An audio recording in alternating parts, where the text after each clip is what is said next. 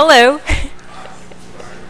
I'm Jane Wolff. I'm the director of the Master's Program in Landscape Architecture here at the Daniels Faculty of Architecture, Landscape and Design.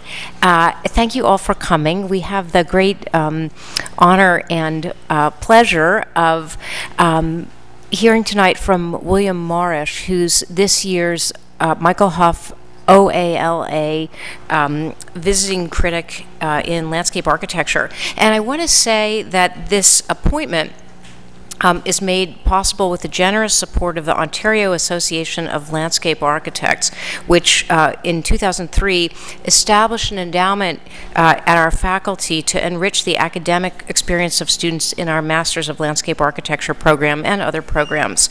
The OALA's support enables Daniels students to benefit from the creative input of outstanding visiting professors, practitioners, and critics in the landscape architecture field. And I think one thing that's particularly lovely about our appointment this year of William Morrish is that he has been a longtime friend and colleague of Michael Hough, in whose honor the visiting critic position was endowed.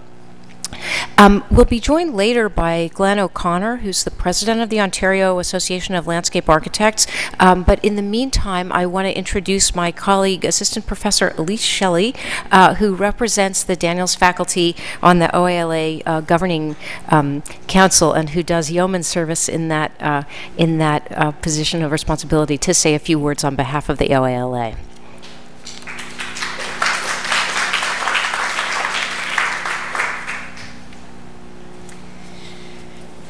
Thank you. Yes, I have the lofty title of the U of T Appointed Educator on the Council for the Ontario Association of Landscape Architects. And, you know, many of you in the landscape architecture department may get, you know, frequent emails advertising things like ski day and golf day and a variety of exciting activities, including at the end of this week we have our annual general meeting, to which everyone is certainly welcome if you'd like to pay your fee. We will have some display of work, and the OALA is a great supporter of our school, and as one of two landscape architecture programs in Ontario that they support, they're always very interested to know what we're doing and very excited to support programs that we bring to them, scholarships, special activities that we do throughout the year, travel, symposium, and of course the OALA endowment that is given annually for the Hough OALA lecture. So very pleased to be wearing the OALA hat tonight and to be able to welcome Bill Morrish here this evening.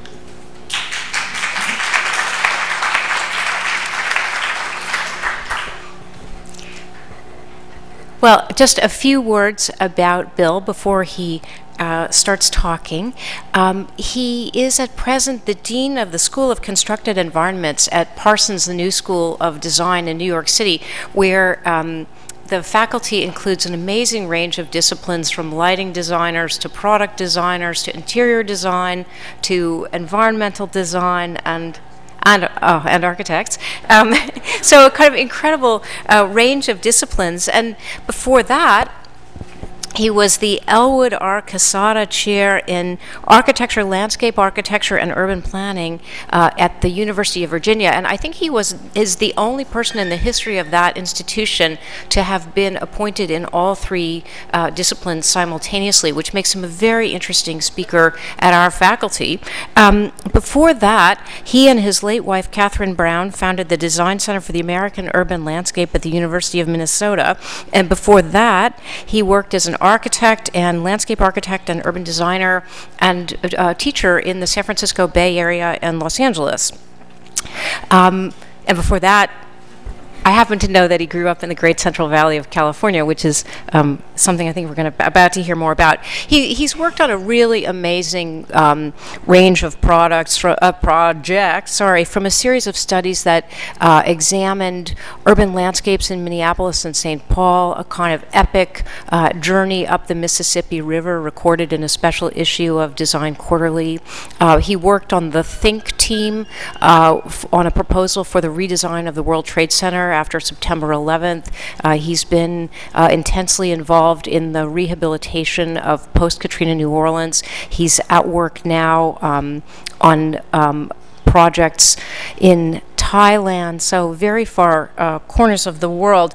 And for all of this, he was described in the middle 1990s by the architecture critic of the New York Times, Herbert Muschamp, as I want to make sure I get this right, the most valuable thinker in urbanism today. And I think Bill is a really amazing fit as a speaker for our program, because for 40 years, more than 40 years, our landscape program has really committed itself to understanding the relationships among design, ecology, and culture in urban landscapes, and that's really Bill's bailiwick. He's a synthetic thinker, an inclusive thinker, a generous thinker. And I'll also make a confession, which is that although I'm always glad to see him for those very high-minded reasons, I like it even better that I can pretty well count on him saying something funny. He's usually irreverent. He's always surprising, and he loves to draw. So before I welcome Bill, and again, welcome to all of you, I noticed that Glenn O'Connor has made his way through a traffic jam, and maybe we'll say something on behalf of the OALA. Would you like to do that? Okay, great, thank you.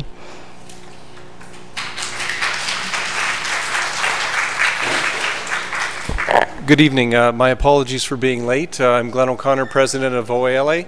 Simply like to say that OALA is pleased to continue to support U of T, and we're always supportive of students and programs because you're the future professionals. So on behalf of council, I just bring greetings and thank you for allowing us to participate in the lecture series. So I'm looking forward to the lecture tonight. Thank you.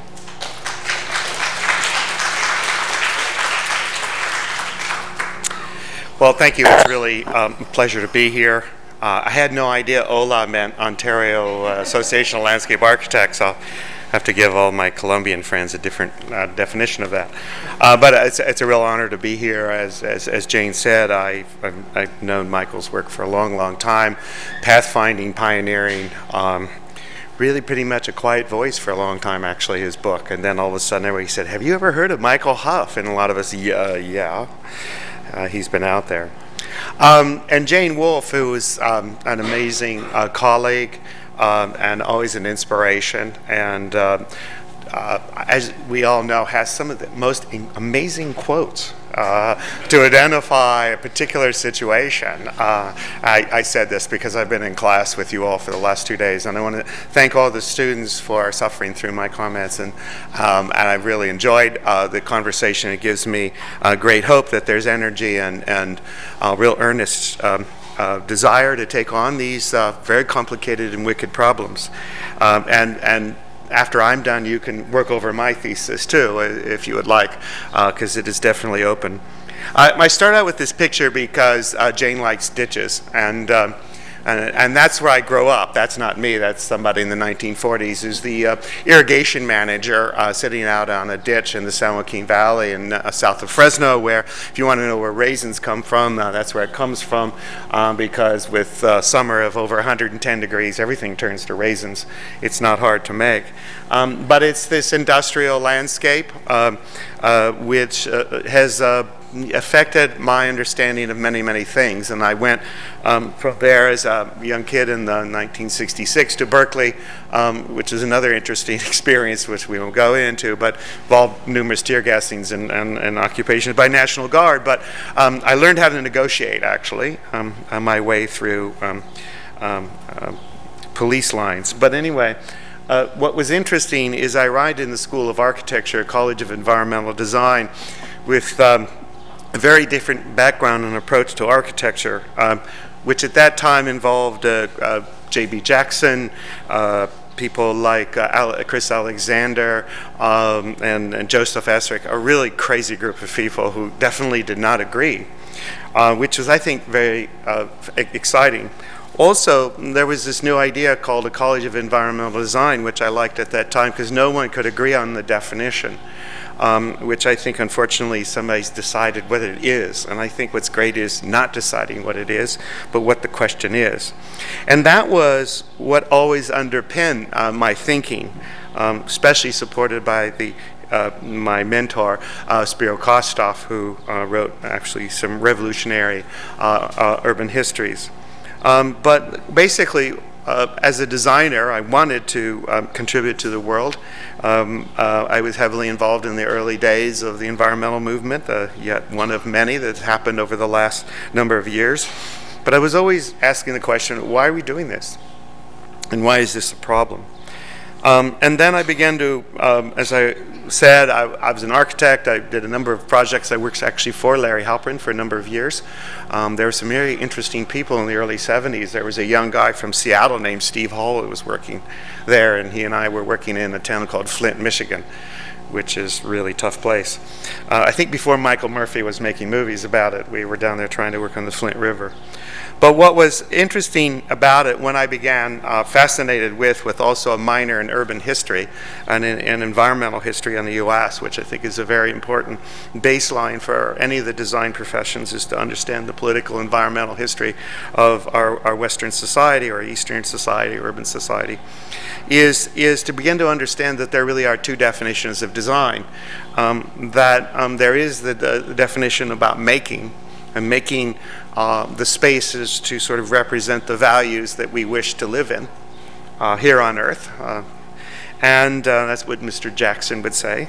But I also became interested in the other sort of quiet definition, which is really moved forward as fundamental today, and which is design setting, the terms by which we name and frame the questions to be addressed and how they'll be evaluated.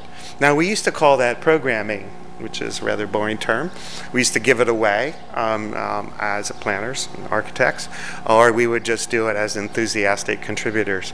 But now with sustainability, equity, all these other kinds of sources of information, the design setting problem is becoming more fundamental and actually critical to making any sort of making decision, because we now see that setting and making are a continuum, constantly iterating backwards and forwards, that once we make something, we have to reset it.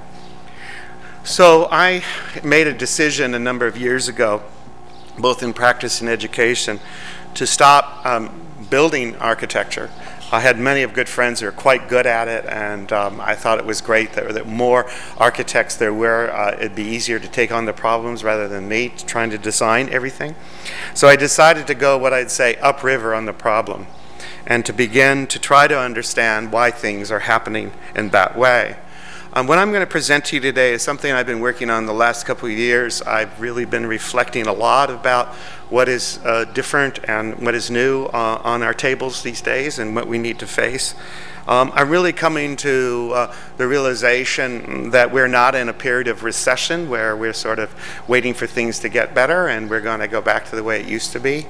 We are in a fundamental state of secession. And in fact, it's already changed. And it's changed in such a way we have no idea actually what we're doing. And many of the things that we make assumptions are so volatile and so open, it's actually quite an exciting and scary moment. So I've been working on what I think 4 basic themes on how we're going to approach the sort of physical environment of our city. And the fundamental agenda is the city. And it isn't an urban-rural kind of dichotomy and all that. We can talk about that. And I'm going to kind of throw 3 projects in various different states. They've gone over a number of years to kind of show how I see these 4 thematics, these 4 design principles that underpin how we should be thinking as designers and citizens about how to approach the physical environment called our city. What I realized is that the biggest thing is that we are much more aware of this, but early on with Jane's work and others, a lot of people began to say is maybe we should make the things that have been hidden all these years, bring it into view. So the whole idea of daylighting infrastructure, you have to understand 25 years ago didn't exist. And in fact, there would be a huge argument about opening it up and people would drown and all kinds of chaos would happen. Attorneys would pop out of the walls and all kinds of things. And So, in fact, I had done a project, an article about opening up the water systems of Los Angeles, and I submitted to an Urban Design Award, and it was rejected because somebody said that I disrespected the idea of water because I was opening the water to the pollution of Los Angeles. And I was going, it's in a reservoir. So, so there was this sort of notion of opening it up. So, bringing things into sight also brings things into mind. And what I realized that I've been for a long time is actually a political landscape architect, which is a very particular understanding of how to design the boundaries, the lines of mobility, the things by which connects us as a community, which is somewhat of a planner, somewhat of an architect, somewhat of a landscape architect, but it also is not. It is very much focused on that. It also has to understand the design, finance, policy, and implementation of things. So I've been sort of coming to that realization. So I think that there's 4 basic challenges that we have when we now approach a problem, and we saw it in sort of in spades today in the thesis. First of all, we have to understand that a city is essentially a fiction, a giant fiction, and that it's based upon how we inaugurate why we're there. Now, the word inaugural is very important. It's an ancient word. A Roman augur was the one who was the sort of soothsayer, the spooky designer person. There's the other person, let's see, the augur, I forgot the other. So the soothsayer was sort of the developer. The soothsayer would say, we need a fort over there, and the augur would say, here's the center and the edge. And therefore, you would inaugurate the beginning of a city by carving the land with a great big, bull pulling a plow. Now, the shape of that plow was called an urv, or the origin of the word urban. So to dig the dirt and to carve and to set one piece apart means you make you're making something urban. Geez, it's going to terrify the architects, but it was a landscape move. Okay, so, but that's all right. We'll get over this food fight soon. We'll find out the issue's so large it doesn't matter. So in that process, we create this, as you probably can read in my book, Civilizing Terrain, the notion that we don't live on the dirt, we live in the terrain, which is an artificial construct that we belong here and this is who we are. Okay? Now, recently I've discovered in some research, and this is the sort of inaugural terrain question. We have a vision of utopia at the top. You see the tree there sort of representing Buddha and the Bodhi tree and the notion of thinking and the sort of celestial heaven of the we belong here along with the oak tree on a hill where the sun and the water rotates around us. We are the center of the earth. And it's not a Vitruvian model. It's actually an environmental model of the notion that this earth is for us. It's a very different, the guy doesn't fit in there in that way. The second one is we live in an existing geographic situation. Greece was started on a hill because it was great soil, it made great pottery. There was also, the hill was a big sandstone thing, collected water weeped out of there during dry season, great place to start a town. Now the problem is when the water disappears and pollution comes in, you're still united to that topography. So if you're in Venice, it's an issue. If you're, in Shanghai, you're in those situations. And when we get down to it, we gather those two ambitions, and then we inaugurate a kind of baseline saying, we founded this town. Now, I think we saw it in Prince Edward Island, which is a little flexible right now. It's really hard to figure out where the ground is.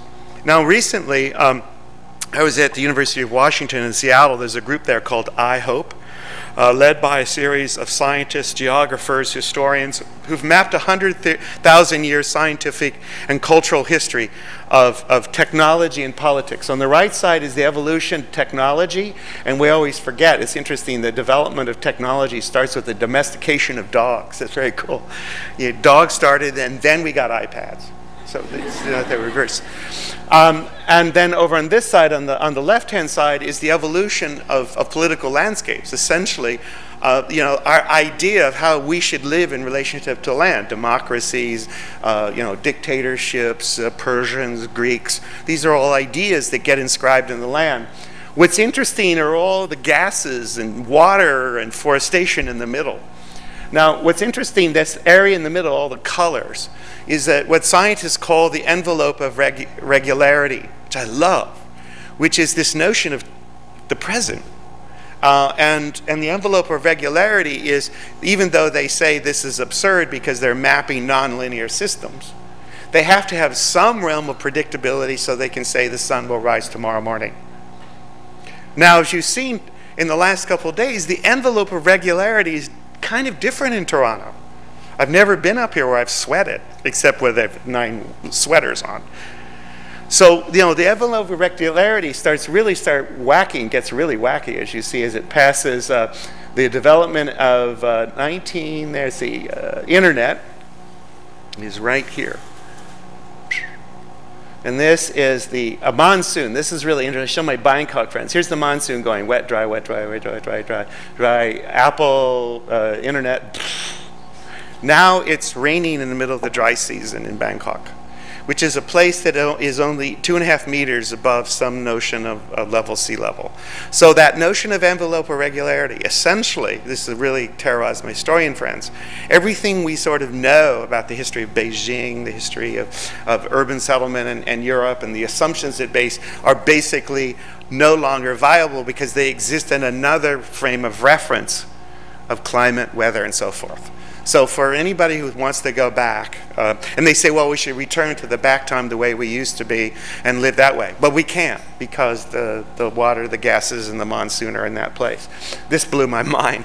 But I love this idea of envelope of regularity. Now, a big version of that envelope of regularity is to begin to understand is the way we define the environment and landscape is the way we define what is urban.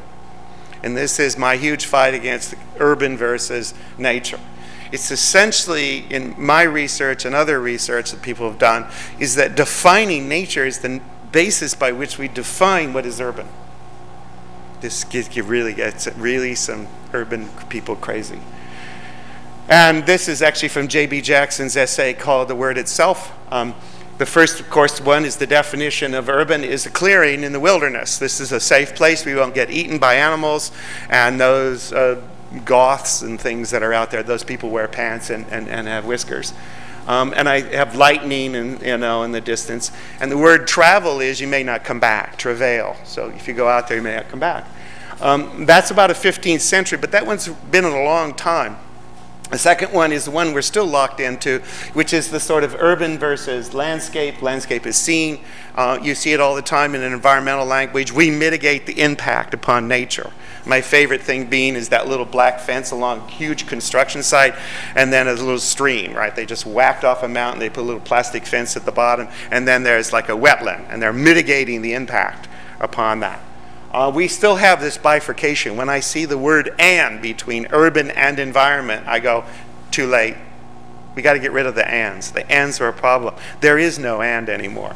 And then the last one, as J.B. Jackson talked about as early as the late 1960s, was the idea that landscape is actually a background infrastructure. In fact, there's an early essay, he referred to it as a megastructure in the early 70s. Some of you guys remember that cool megastructure stuff, when everybody was interested in systems, but systems at that time was big and gnarly. Computers were huge. So you have, the thing is, all of that's in play, and I was working with some trash people the other day, and you realize that, and even more interesting, is that the way we define trash is also the way we define what nature is. So what we value and don't value is also what we decide to throw into that system. So this whole notion of envelope of regularity. Now the thing is, as I said, all those are in play, and we really don't know them well and how they intersect. The other part of this, as you can see, this is going to blow your mind. I'll give Jane a copy of the PowerPoint so that you can get a big drink and go a little slower on this. So I'll come back to the other way. Again, we have a global environment of the ideal city, and we have a local ecology that's sort of pushing backwards and forwards. And it's a pair of ideal landscapes. We want to live here in Toronto on the shield next to Lake Ontario, and we love the ecology in that way. But we also want to have this city that sort of has pieces of chunks from, look like Chinese modern architecture landed down over here in the form of Danny Liebskin, and you've got, new urbanist housing that comes from Germany. We're putting all these things together. But remember, the things that I'm interested in is that we actually live in a pair of ideal landscapes between a political landscape, those things that define us. This is the whole problem of defining a site. St. Bernard's Parish is, what are the boundaries? What holds us together? How do people feel connected? Property lines, arpents, all of those things. We don't think about them as design tools. Over here is the inhabited landscape, the thing that's very close to this. And we exist between those two things. What's interesting is they don't fit well together. And that's why we design clothes and interiors and landscapes and gardens. Right? That's what I'm learning is that, products, all these things are designed because it doesn't fit well together, especially when we get a lot of these and a lot of that together. The second one is sort of been playing around a long time, coming off the idea of William Cronin's book, Second Nature, is oikos is, of course, the Greek word mean eco, which is the root of economy and ecology. Everybody knows this one. But what's most importantly is that I'm interested in the infrastructure of every day. We usually think about infrastructure in a sort of gargantuan manner, sort of moving and hefting large things. That's there. But what's interesting is what Linda Nash, in a very important book on Central Valley of California called Inescapable Ecology, it's about medicine, the concepts of landscape, and industrial landscapes of agriculture. And she makes a very interesting point. We should be looking at medicine in relationship to our understanding of what we think ecology is. Because at this time, in the settlement of the 19th century, medicine was based on humors, which is the notion that our bodies are transparent and we, picking up vibes and energy. And, this is before Gaia and, these sort of moonbeam people from the Sedona. And they really felt it. And in fact, some of the ideas of sustainability have embedded in that idea that the body and what we eat, the food, urban food things, all kind of reminiscent of this exercise. But we forget that when we start designing the notion of having an environment of a great city with wonderful food on the edge of Lake Ontario, we set up an ecology that is inescapable. We just can't simply say, oh no, we're stopped. So it isn't just industrial waste that's in the back. Here it's 40 years of agribusiness trying to turn a salt bed into the Mediterranean to produce raisins and almonds in a salt flat. And now it's got all kinds of cancer swirls and so forth. So in histories, we never think about the fact that the plumes of history also drift. Greece is still suffering from 1,000 years of despoilization of the natural landscape. It isn't just beautiful and empty because, it was that way. They destroyed the place. They ate it. They carved it up. They built ships out of all the trees. It's a very interesting idea. And in that, of course, is the whole idea of infrastructure. And the idea is what's between the top and the bottom is this everyday set of systems that form the urban habitat, which is my attempt to get away from the world of housing, of density, of urban development. That what we are, if we bring nature and us together, is the two habitats come together, and we're going to live together in these things between this exercise. Of course, an infrastructure requires an incredible social compact. This is not something that is free and that just sort of happens. There's a problem with the iPads and the iPhones is there's an assumption that all infrastructure is like this. It's completely invisible. We don't have to worry about it. We just get, we can buy anything from eBay we want and it appears. I don't know how it got here. Amazon trucks. We don't see all that stuff flying around. Well, you can't get water this way. You're not going to get food this way. You're not going to get natural gas this way and so forth. So when you look at all of that, and this was a drawing that's been around a long time, what's really exciting is we are kind of engaged in this dialogue that infrastructure is a cultural system, though we're still doing it with our hands way off. We're still sort of touching it around the edges.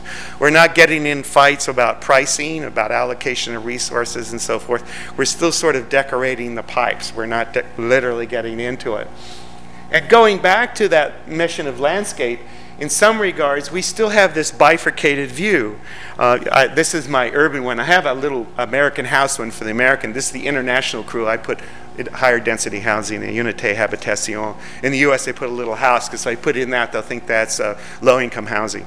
But it's very interesting because people go, well, we don't have any buildings like that, so we don't have that problem. But if you look at it, essentially infrastructure is out of sight. We're playing on this. I don't have to do this as much lecture as I used to. But somebody said, well, what do you mean it's in the backyard? I said, well, infrastructure is mostly gray, and gray is not a color. And if you painted infrastructure purple, yellow, lime green, everybody go, what is all this stuff around me? What's this doing here? We still set up the idea that somehow we want to look out the front as at some sort of natural landscape. The problem is that the landscape is us, and that system is all in front of us. And of course, in your New Orleans, and it was rather precarious before, and it collapses, that housing there in the middle becomes an island, and you become completely isolated and disconnected from civil society. The problem is nothing in infrastructure, from public policy down to this implementation, literally cares how the user is doing. It's all about generation. And if you're a user in this system, that means you're the last person to recover. The first thing to be covered in New Orleans was the casinos. The last thing to recover was where the people lived who worked in the casinos. Interesting question. They had a real problem. They said, well, where are the people going to live? They're like cleaning the bedrooms. They're out there. So the things that I've been looking at, the core of that urban habitat, the pieces you guys are really working on right now, is that the first layer is you're talking about cultural identity and civil revelation. In other words, can I have the sense of civility? Do I feel like there's a kind of civic ethic going on? If I'm involved in the St. Bernard's piece and I see that I'm in charge of the Violet Canal, is this going to make me proud? Is this going to bring an ethic home to me, to also bring home to where I live? It's also cultural identity, which is constantly dynamic, and adds new culture. Does it give me access to the Commonwealth, which is the wealth that's in common, not just the larger Commonwealth? It's not a territorial question. It's an access to what is all the wealth. So the question is, what is the wealth? What is available that people are getting to? And you're going to find an awful lot of bridges don't go to certain places. And also, as I said in a lot of reviews, this is really great, but what happens every day? If those increments aren't working, if management isn't being creative every day, I'm going to lose all those nickels and dimes or silt or granular kinds of things. And in landscape, it's really important because then the tree's not going to be nurtured. In architecture, we can sort of build a tough wall and withstand change for about 10 years, and then the water starts working on it. So how does that begin to drive it? So you see, I'm avoiding sustainability, I'm avoiding urbanism and so forth. Those are not useful terms. I want to get down to actually what is happening. The next level is a really complicated one. It's taken me a while to sort out, and that is the sort of local, global kind of question of here and there. What is the relationship between the neighborhood and the city, or the neighborhood and across the street, citizens and so forth? And it really is, we've stuck in a thing in this bifurcated world of the large project and the neighborhood initiative community process. All very interesting. Neither one of them can solve the problem by themselves. And we can get into huge discussion about community advocacy or large project. But they don't generate by themselves systems that easily connect to each other. Ad hocism by itself can't get up to a certain scale. It might give 4 or 5 neighborhoods for an association. It can't get past that and start getting into transit system or serving water. A big project like we've been doing in all our cities for the last 30 years, where we're going to go really huge project, a stadium, a tower, or World Trade Center, and everybody will come and money will just flow out. People will go, oh, this is fabulous, here's money. Build a subway system and so forth. The problem is that 15 years to take the project, no one's been paying any money in the subway system. And the rates are going up and no one comes. So there's this meso level in the middle. But it's also, and I use this word very particularly, transactions. We use the word, I'm totally against the word intervention. Intervention is only to put your foot in the door. After that, you've got to drop that metaphor, and you immediately go, and then there's the word engagement. Fine, I'm engaged. But if I don't get in far enough where I can actually start transacting, in other words, communicate to you in such a way that I can receive your value, and I give you something, you give something, and we exchange it, and it's so good, I'm going to come back. So when you're giving a presentation of your work, you're not just presenting your idea. You have to set up essentially a transaction between you and the audience. And are you going to open up the door so you guys can figure out what to trade with? Because they're going to give you materials and vice versa. Because they're going to end up taking that project that you've done, that gift, and start transacting in that way. Now, some people will say, well, it may not come out as you thought. I went, yeah, that's really exciting. It might come out different. Now, one of the best books I've ever read on all of this idea of complexity theory and so forth, it's a really good book because I can actually understand what's being said, is a book by Alberto Laszlo Barabasi. He's a physicist. It's called Linked. Really good book. And there's all these good books, you know, about complexity theory, and it makes cool maps and all that stuff. But the baseline is what he calls the party. You know how you go into a party, it's a friend, you walk over there, oh, there's Jane, that's really cool, and you just sit there like that. I don't know any of these people over here, you know, Toronto faculty and so forth. And then at some point, Jane says, you need to meet somebody. And we walk across that space to the other side, and I find out Elise is from, you know, makes gumbo, and we're like having hug, and, you know, we're ready to go fry some gator. And things start happening, making some communication. We find out we're cousins after about 20 minutes. And so what happens is, how does that happen? How does that dialogue go on? And how does it remain active? Because everybody talks about networks. We had someone who wanted to do apps. But how does it keep going? How does it keep regenerating itself? This is really exciting. Very rarely have I heard anybody in the last few years in the landscape architecture talk about how they're going to plant a plant like this, and over time, my woodland will look like that. They always usually, unfortunately, you look like architects. Here it is, the woodlot. Whoa, that's fantastic. 100-foot trees in an hour. And vice versa. Now, one of the things that we did is, I was in 2008, just to give you an idea of how I've been playing with this, it'll help a little bit, is I went with a colleague of mine, Michael Cohn, International Affair Director of our National Program New School, but he's also an old friend. He was the head of the urban development for the World Bank. I was in Kenya at the time of the election. Obama had an Obama pin. I was getting hugs everywhere. This is a Matutu, which is a shuttle bus that runs around. You just jump in. It's Swahili for, we'll take another one. Then they jump in there, and every bus is different. It has about 700,000 miles on this Nissan. And we're driving around, and they're all painted. But we were down there, and we were evaluating the UN Habitat's Sustainable Urban Development Program, which has hundreds of projects around the world. And they're all talking about sustainability, and I saw more pictures of the Netherlands than I've ever seen. And people were coming in from Bangkok, and they were coming in from Mekong Delta, they're coming from Bogota. It was really amazing, and all of a sudden, I came there to listen, and all of a sudden, we have to worry about the UN.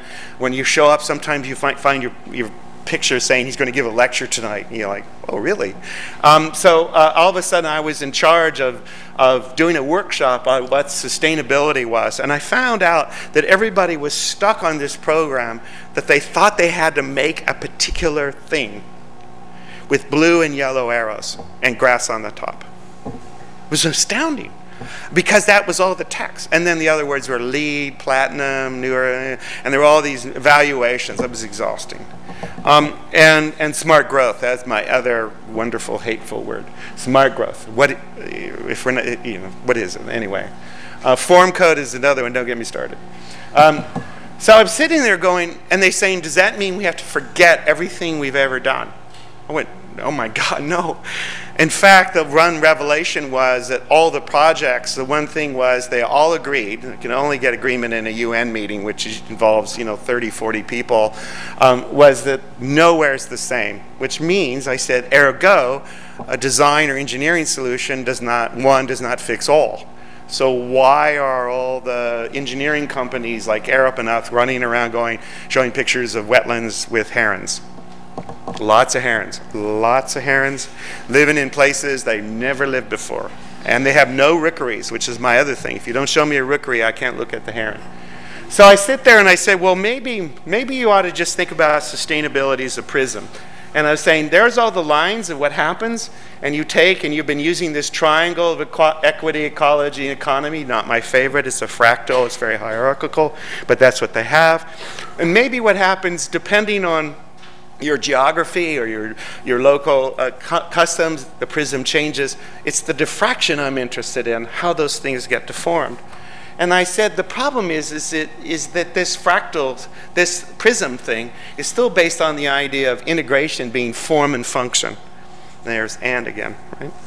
I said the thing is that we're really 4 legs of the table now. It's form, function, operation, and regeneration.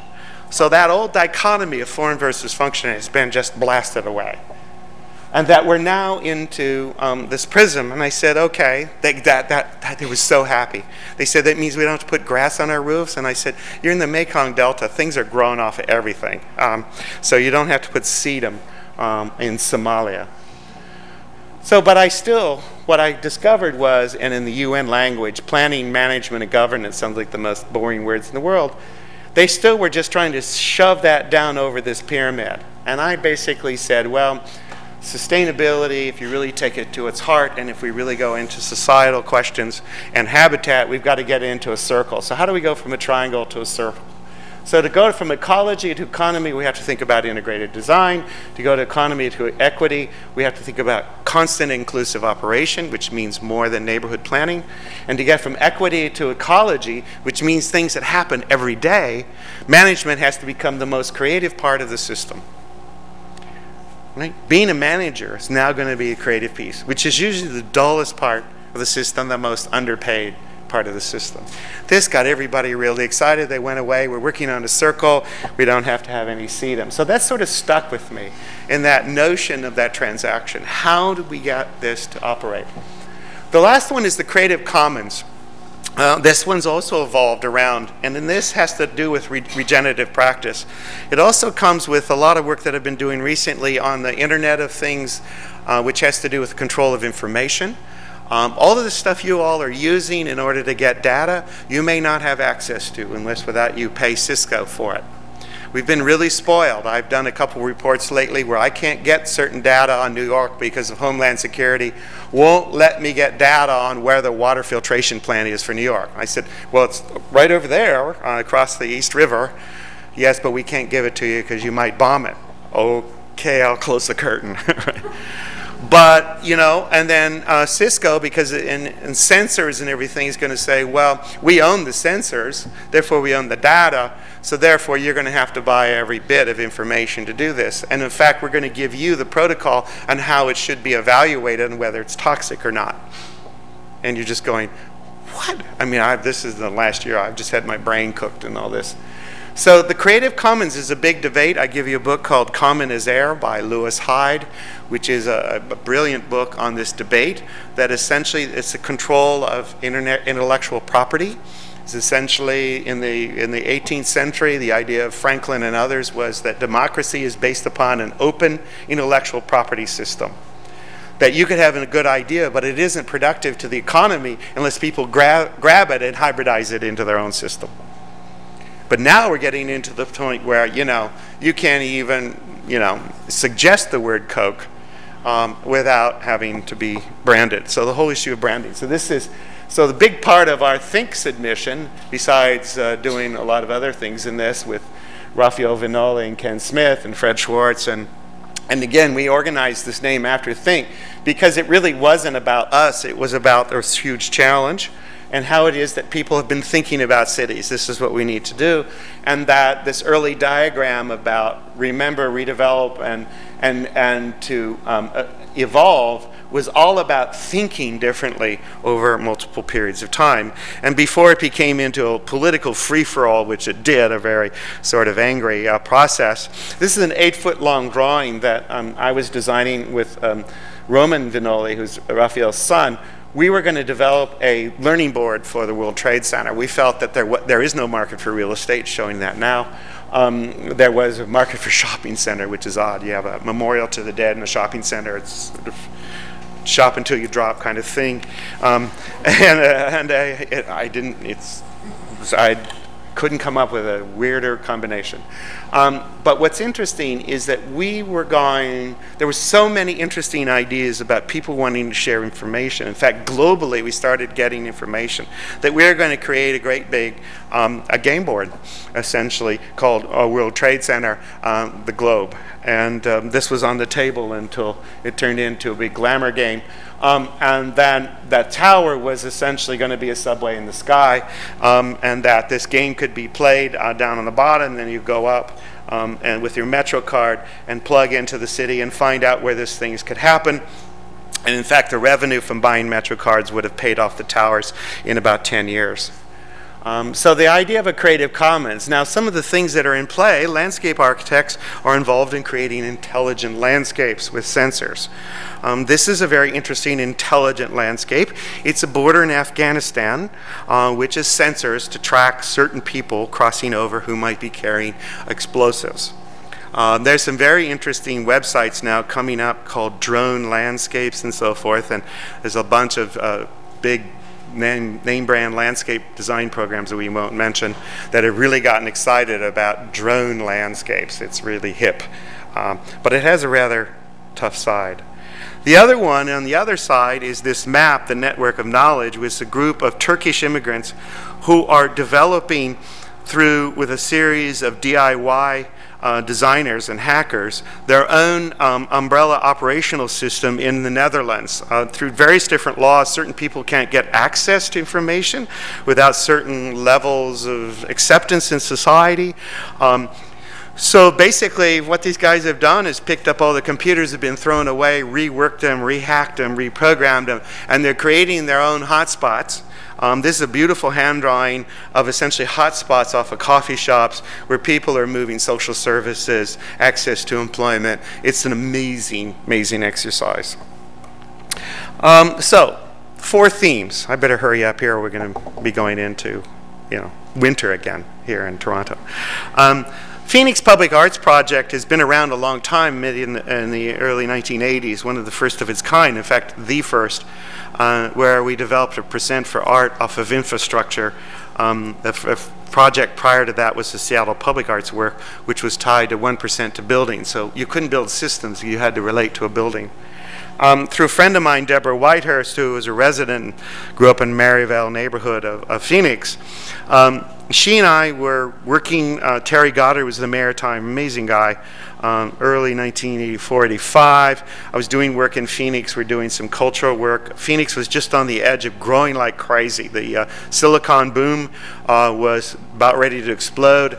Basically, labor employment was forced out of San Jose. And people like Motorola were moving 5,000 and 7,000 employees at a time to Phoenix, which means that 20,000 to 25,000 people will arrive in an area over an 18-month period, which is huge.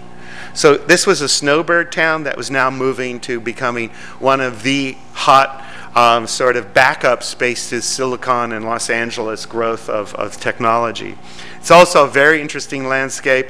These drawings of mine, sort of a Phoenix mandala. That little diagram there, actually the city's 450 square miles. The only way to deal with the city was to draw it small on a big piece of paper. It just became so overwhelming you went home. At the bottom, I started talking about the basic resources of freeways, of swimming pools, of palm trees, of water, of weather called events because it comes so quickly, and also $29 flights to San Diego so that you can be cool. All of these things feed into this story. But Deborah and I were sitting around going, how do we get a place like this to understand the incredible rich culture of this place? I said, but it's if we tie it to the infrastructure. She and I had both grown up in a kind of irrigated landscape. And I said, it's the canals we see all day long that is significant, and people don't know why they're there. She says, I got an idea. Is this a good idea? Let's tie it to the infrastructure bond issue. I know it's coming out next month. It will just write 1%. So we wrote 2 sentences that the mayor slipped into the bond issue. Everybody said, 1%, it's $1 billion bond issue. Now this is 84, $1 billion is a lot of money. So it's like 100 trillion now, I don't know. But it was like a lot of money. And it was getting ready for the huge explosion of growth in Phoenix. It passed. And so somebody said, wow, this is great. Let's make an urban design plan based on infrastructure as public art and urban space. And I went, well, that's great. I wonder what that is. So what we did was, this is the old days when we had Avery dots. Remember those? Those are cool. I love Avery dots. And this is before GIS. This is not 100 years ago. It's only the 80s. But I went through and read all the boring documents for all the public works projects and all the agencies that stacked this high, and went through there and started sticking stickers, and I had a code system of how many times everybody was digging up the same road. And I basically said, if we dig up the road once and do 6 things, well, then we'll have all this extra money, make a public space. And the thing is, well, the agencies will never meet. And I said, well, that's all that's holding it. So the mayor told the agencies, meet or you won't get a budget. You have to have somebody behind you. But the question is, how do I organize that? How do I organize tons of projects, fascinating, completely winging it on the edge? And so I said, so what's the story? What's the inaugural terrain? This is actually a kind of Americanized version of a Spanish map showing the Zaha Madres, or canals, coming off the Salt River, which is a seasonal river. Phoenix is that one up there. Scottsdale's down. I mean, not Scottsdale's up there. This is Mesa, Costa Mesa, not Costa Mesa, and over here is Apache Junction. So ASU is right up there near that mountain. The city is 1,600 years old. Native Americans were actually involved in cutting those canals, and they had set up a settlement. So the first myth was that Phoenix is not old. But it was based on hydrology and dirt.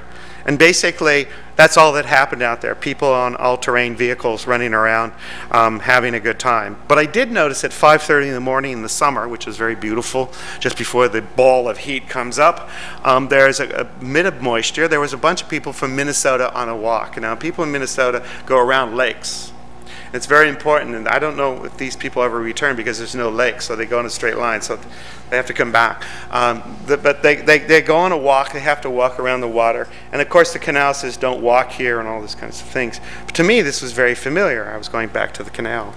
But what we did was not to represent it as the canal, but to represent it as a constructed environment. And my friend Grover Mouton from Louisiana, I brought him in because he had never been to the desert in his life. He was out in the desert in a formal suit and tie and a scarf, and I was like, you got to take this off, you're going to just die out here. And so what we did was what we called the sort of Handel water music approach to the infrastructure. We basically converted the infrastructure with a set of pastels we bought in New Orleans.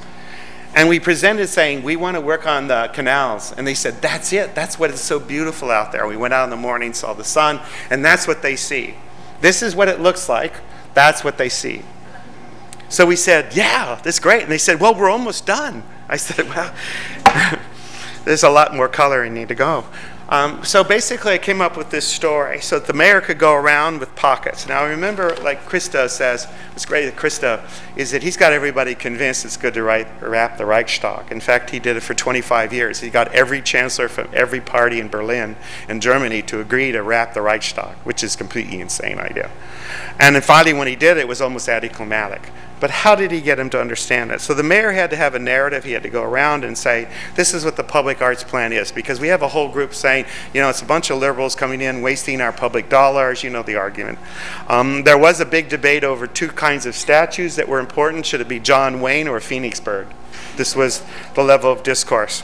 The rest of it was, you know, socialist, whatever, gay art kind of possibilities. So there was a lot of very interesting things. So we said water. Without water, there's no city. With water, and you get shadow in the desert, which means you actually want to go there across the land, and you begin to move about. You then have to have landmarks to know where the hell you are. And once you have landmarks, you may want to stop and see what's going on. And the mayor would go around and saying, the Phoenix Public Arts Plan is about water, and we're going to have shadow. It's going to be really beautiful, and then we're going to go there and meet friends.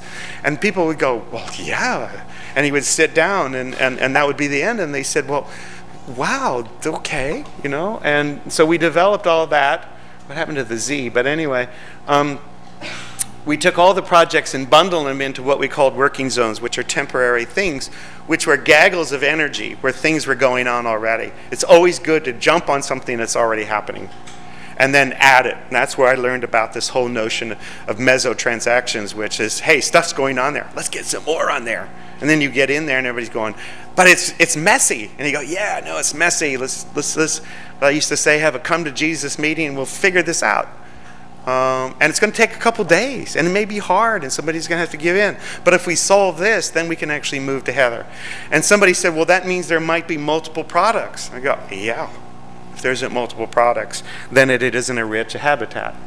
So things like this. This freeway, Papago Freeway, was already under construction. Marilyn Zwack, who is an Adobe artist, met Jerry Cannon, who is an engineer who loved concrete. They like bonded around mud. They just didn't know what to do. They were digging the foundations for this overpass when they found the shards that represented an Indian hieroglyphic of a frog. There must have been a wetland there, a seasonal wetland at some point. The neighborhood people, who were really upset because they wanted to make this bridge a gateway, adopted the frogs as their signature, and it was a very mixed income community, very, very mixed in and ethnically diverse. So they adopted the frog. They put the frog underneath the freeway as columns, and the engineers were upset, saying, you don't need columns. We figured it out. We got plenty of rebar. We just tons of rebar. We don't need any columns. If we have columns, our engineer friends will think we're weaklings. You know, we didn't do our job. Put the frogs in. They put the frogs in, saved the project, $1.5 million in rebar. $1.5 million went in to creating this a desert plant reserve where they tested native plants. It is now Arizona Department of Transportation out of this now uses native plants. What's really exciting about it is that the residents graffitied the bridge with Adobe. And there are hieroglyphs all over it. People wrote their names, and in fact, Peggy Turner, who's blind, left her cane.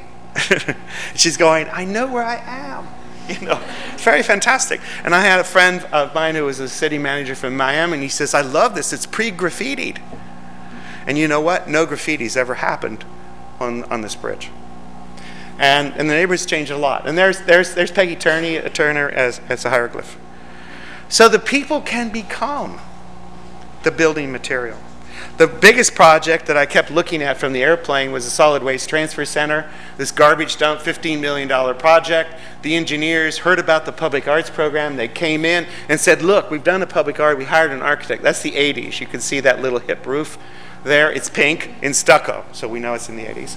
And then it followed my principle that infrastructure is all gray. Those are the gray boxes they said you can't see because the sun's too bright in Phoenix and you won't see it. So it'll just be behind there, where we'll sort garbage. We got Ron Jensen, the public works director, hired Michael Singer in his first project, and Linnea Glatt got together and they said, why not, Ron Jensen says, we're not throwing garbage away, we're throwing culture away. And every time we throw culture away, I have to fill in the desert. I love the desert. I don't want to fill in the desert with the culture that we've thrown away. So they turned it into an educational center. There it is. It's actually an education center. People drive out. It's in the poorest neighborhood of town. It went from people ready to sue to now one of the most progressive parts of town. To really tell you that we've transcended, we've re-inaugurated this property into a whole new level, into a generative landscape. The day this opened, there was a black tie benefit with limos. You paid $150 a couple, and it was called Dance at the Dump. And I went, it's very cool. Did the merengue in the dump site. It still is a very attractive place. People come out there, they get shredded metal, all kinds of stuff. And they've reduced, actually, the garbage.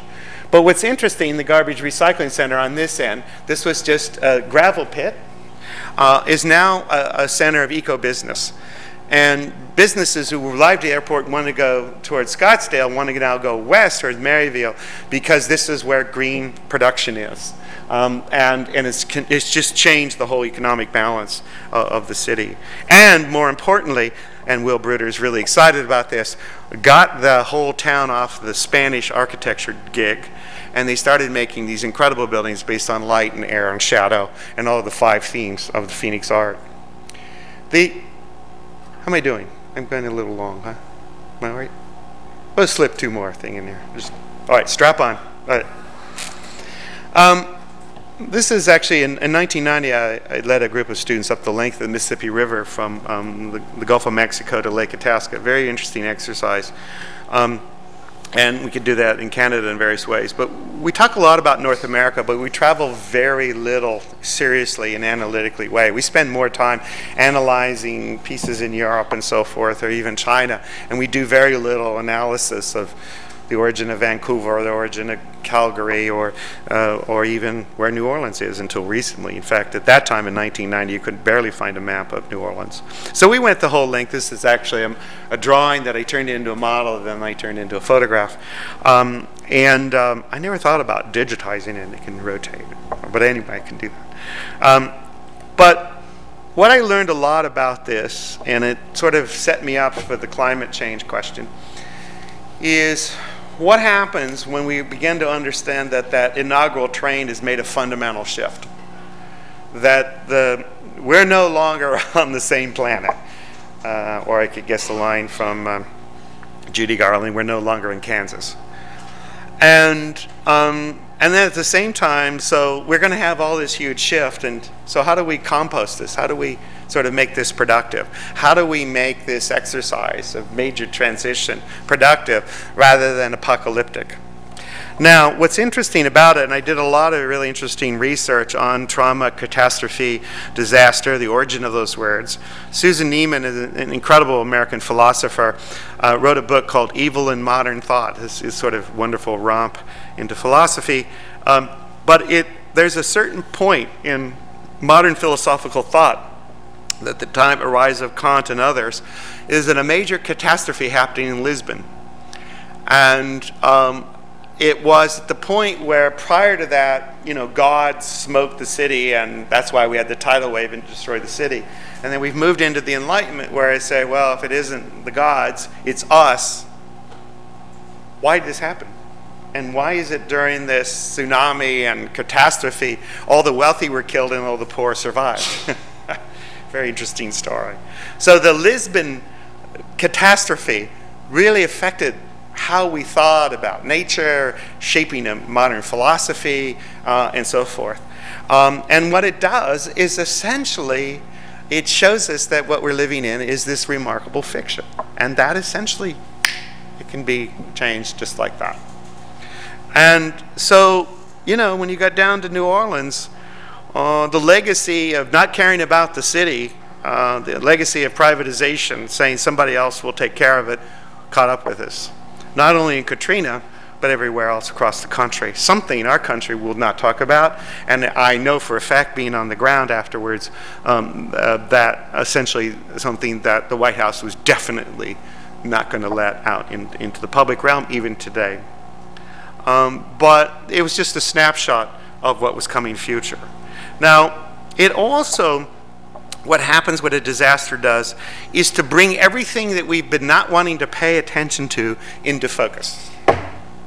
All these things existed in New Orleans. New Orleans couldn't build a sidewalk before the hurricane, let alone after. It was highly segregated. It was, somebody said, the ecology of food and music was disappearing. Chefs and musicians would no longer stay in New Orleans. And that's sort of like saying there's no more cabs in New York. It's like, well, I'm going home then, I don't know about there's no more winter in Toronto, but in March. But it fundamentally takes all those issues and brings them into focus. And that's why a lot of people say, well, let's fix it and cover it up and let's get done. Because these issues still exist.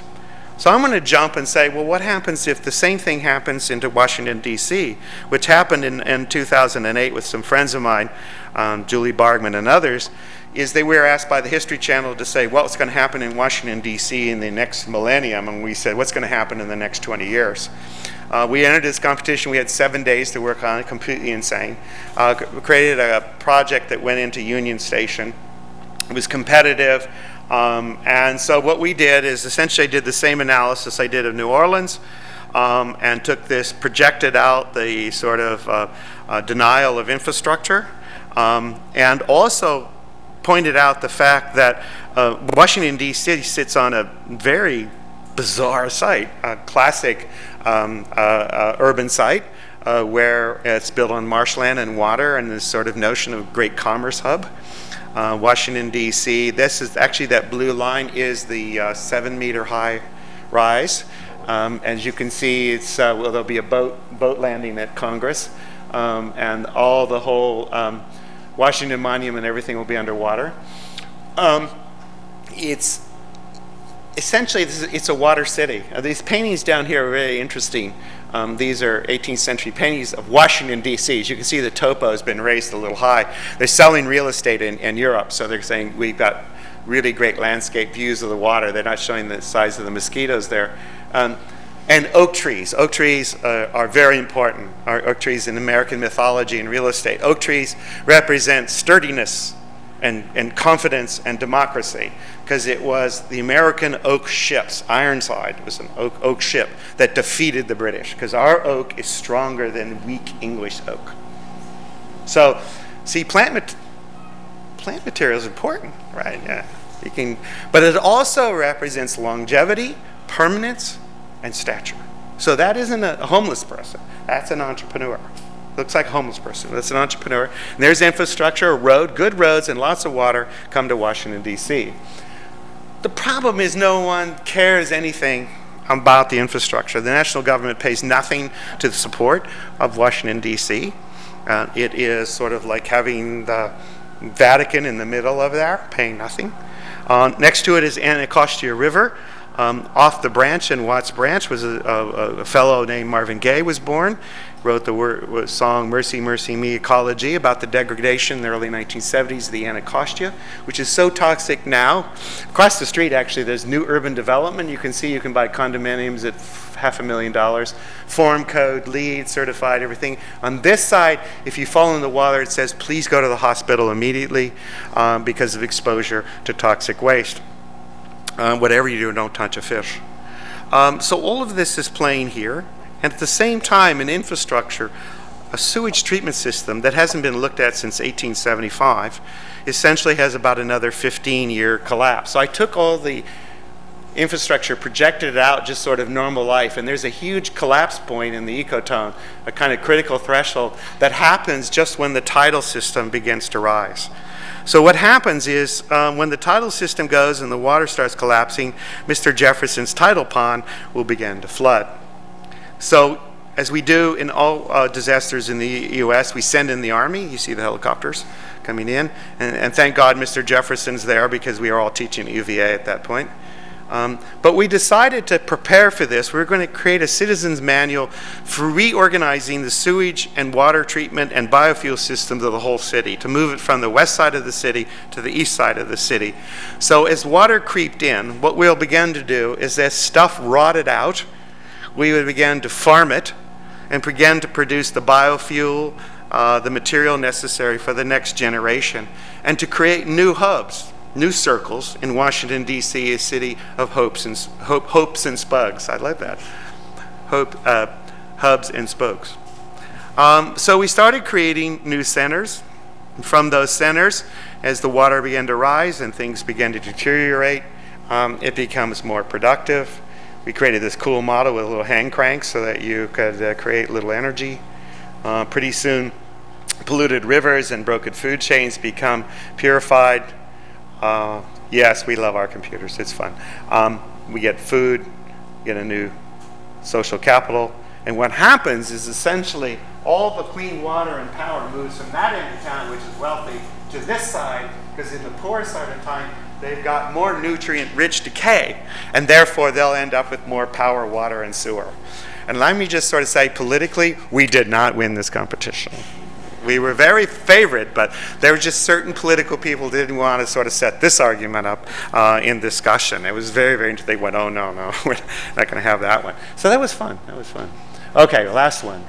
Reclaiming cultural territory. The project that I'm involved in right now with a whole number of people, Brian McGrath, Irene Lung, Plun Prim from Cambodia, is another sort of, takes me back to Phoenix, but other things of reinaugurating a terrain. It's Cambodian living arts. Phnom Penh, capital of Cambodia, sits on the Mekong River. This diagram is very important because you'll see this Siem Reap is where Angkor Wat is. And that big pool of water is where the temples sit that, every Australian in the world flies in here, drives up there, and has a kind of, or Americans do an eat, pray, love visit here. That movie has really terrorized most everyone in Southeast Asia. But those lakes are filled by the ebb and flow of the Mekong River, which at one cycle actually pushes water in all the way up and fills that lake, and then it drains out. So there's this whole cycle of water that moves it. It is really interesting. It's kind of blurry, but I really love this superficial geology. Phnom Penh sits right here. This is the productive landscape Mekong River, and you can see this whole Phnom Penh is just tied to this whole sort of hydrologic corridor as it sits there. Really fascinating. But here's another story. This is another catastrophe. There are many cities that have gone through horrendous pain and memories. In 1975, Pol Pot and Khmer Rouge came in, rounded up everybody, and drove them out of the city of Phnom Penh and every city, and drove them into the countryside. Anyone wearing glasses was shot on spot. Anyone intellectual, 97% of the intellectuals were killed. The buildings were empty, memories were thrown away, and the city was abandoned. In 1979, the Vietnamese came back in. People began to slowly resettle the city, but it's never sort of fully recovered. And it's a city that is really quite amazing. We've been working with Learn to think about arts and water and culture, and not only to resuscitate the cultural identity of this city that it lost its past, but one, more importantly, a city that had no future. I love this Mickey Mouse, and this cab driver, he was really great, fantastic. But it also has a royal king who loves South Korean developers. You have an old colonial city where you still find old sort of Frenchmen sitting in linen suits doing a kind of Joseph Conrad experience. A couple of days I wanted to join them, for a little aperitif and sitting there and just kind of settle into the decay. It's a city based on motorcycles. It is kind of returning back. Chinese are pouring in with development. But as you can see, it's a city that established through colonial order. You can see these amazing grids. But you'll see these pools of water, which are called monkey cheeks, which are tanks of water, which when you're getting these flood zones, the water can pour in, it can hold it, and then go out. And it sits on a large sand delta.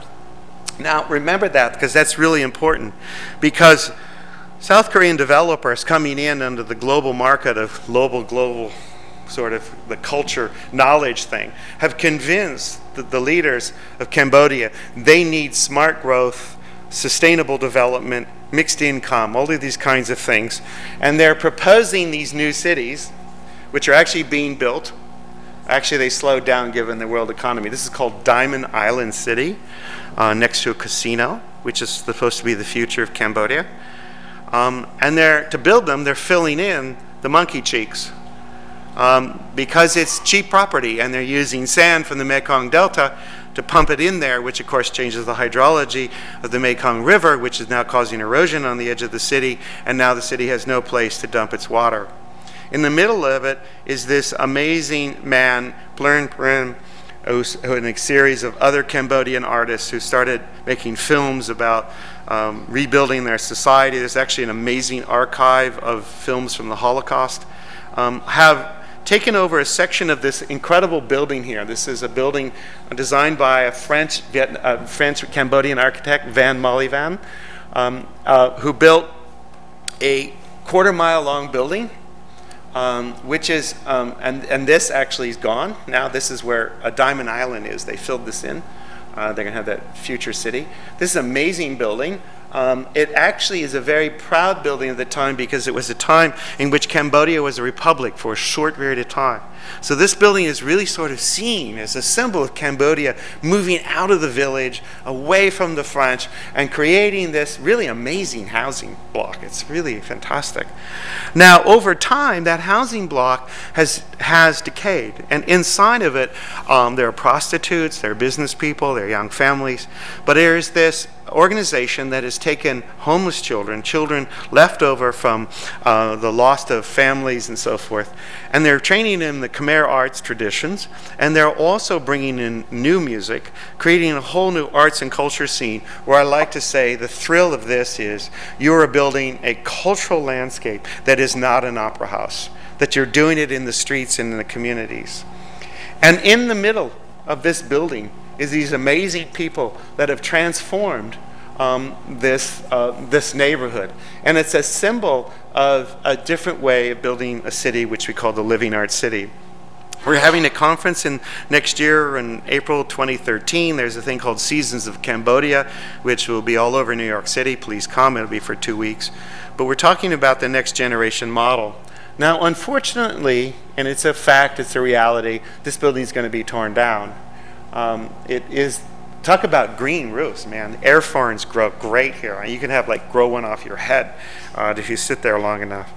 They've been given this amazing building from the 1960s, which is also an incredible building, that will become their sort of rehearsal place that's tied in the building to the Holocaust, which is where about cinema of Cambodia, and then across the street is the French cinema, and it's a section through the block.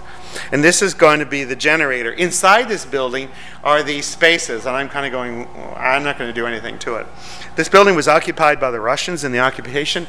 These are films, Russian films, Russian movie films, and also French films, and then, of course, the building's eroded. There's all kinds of great things. I found this Russian poster starring Vasily Borossi in a kind of Terminator view. I so wanted this poster. I wouldn't give it to me. And this building is going to be, we're going to help them renovate it into this art center, which will now be a hub of a network of centers such as this, where Arts City, the idea of building culture on the street, will be a network for all Cambodian cities, because the cities don't see themselves as Phnom Penh and villages, they see them as a network. So we'll end here on the Chao Phraya in Bangkok. A Buddhist temple with the chatra at the top, the dome of heaven underneath, the waters of Apu below, and we exist 3.5 meters above sea level. Thank you.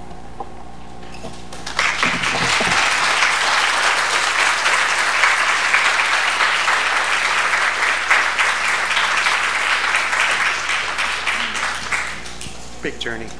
I think we have time for a few questions. Everybody's like, oh my God. All right, you got enough to work on your projects now? Yes. There's people in the other room. Scary.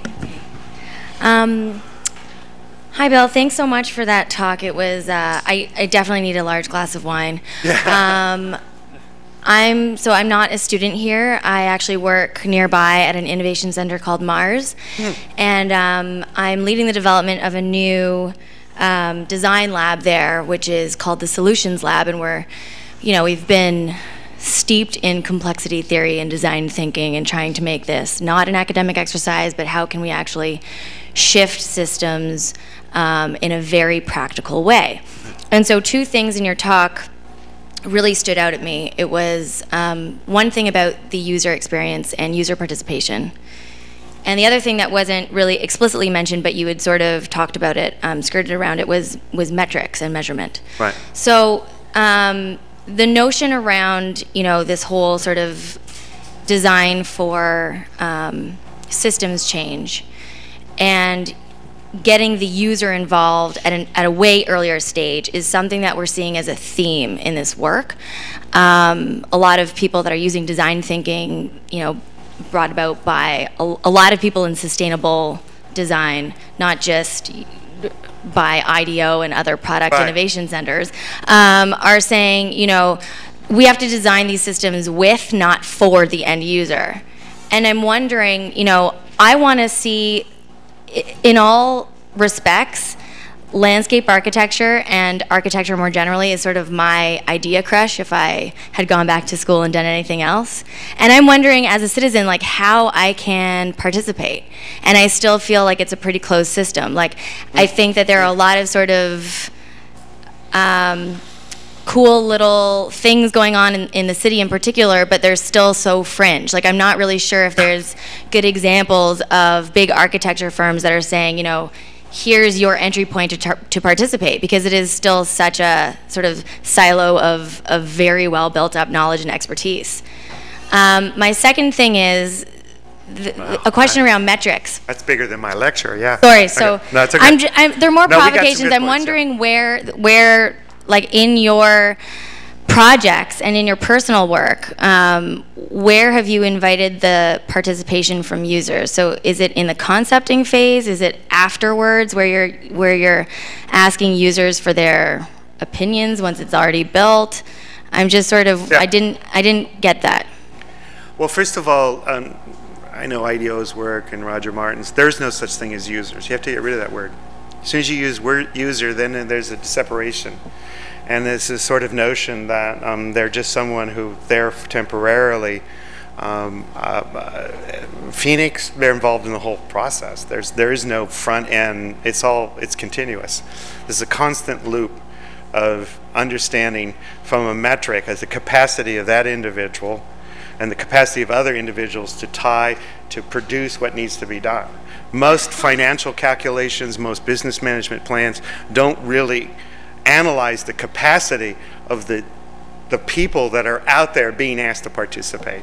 They're only thought of as customers that are going to pay, rather than capacity to be able to do certain things, which also means what they do every day has to be in that formula to be a participant in the city. Way jobs are set up right now, you're not actually supported to be an active player in the production of the city. You're actually penalized.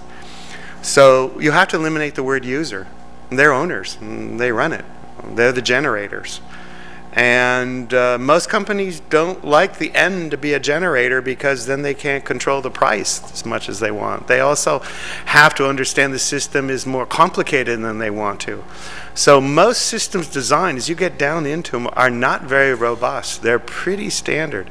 They're not hybrid. They're not mixed use. They're not really clear about intention. They're very single-minded.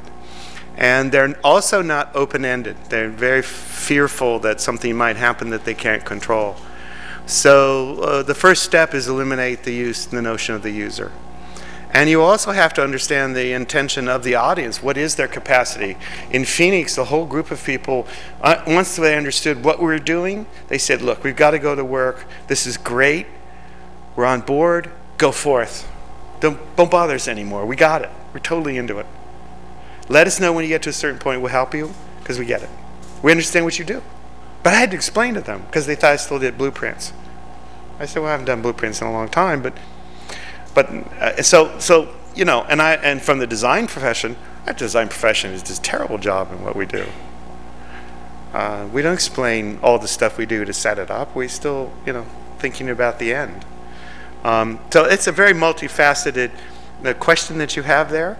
But the key piece is to eliminate the word user. And if you really get into that, like that network system that I showed you of the Turkish immigrants, that was a system being produced by producers who are interested in the production of knowledge, rather than users reducing their impact upon the system by being more efficient users of light bulbs. Completely different system.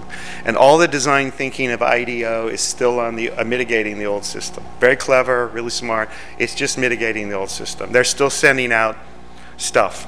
They're still producing Internet of Things. Can you tell the story about the radio phone-in show in Minneapolis with the lady with the vacant house? There was a beautiful example that you told me about once that involved vacancy in either Minneapolis or St. Paul. Oh, yeah. That's a really interesting story. Because I think that's a very interesting example of what the person who just asked the question is talking about. And this is where we get down to more of a basic level of understanding how we want to live rather than doing things.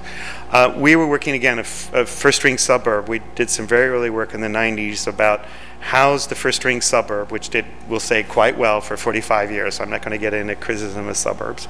Produced some cool people, you know, Steve Jobs, all kinds of things. Kurt Cobain, well, not some, a lot of garage bands. we began to realize that if you started at a certain time, you could begin to help people migrate out of their existing situation into the next generation, especially aging, which is very difficult. And I was on the radio talk show, which I really love. It's really kind of cool. You get a headphone on, people call and give you a question, and you just go, I'm sorry, I don't know how to bake that. They ask all kinds of questions. But she said, I really want to do this. I don't want to renovate my house. I can't find anybody to sell it. I can't find anybody to rent it. Could you help me with an attorney so that I could give it to my kids? And I thought, she said, that would be a real urban design plan. I went, I'm the one with the degrees. And I'm sitting there going, you're right. They didn't know how to do it. We don't know how to go through the process. The process of setting up is not really set up for us to migrate. We have two methods. We rent or sell, and basically we have to be people who are really vital and clever to do it. It's really complicated for people to move through this system and make it viable. It's really expensive. It's stressful.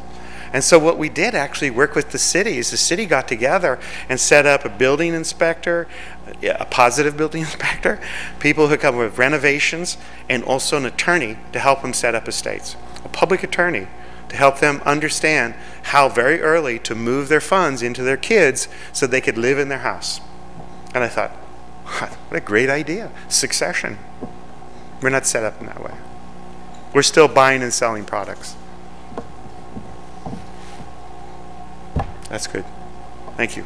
Now you can have your drink.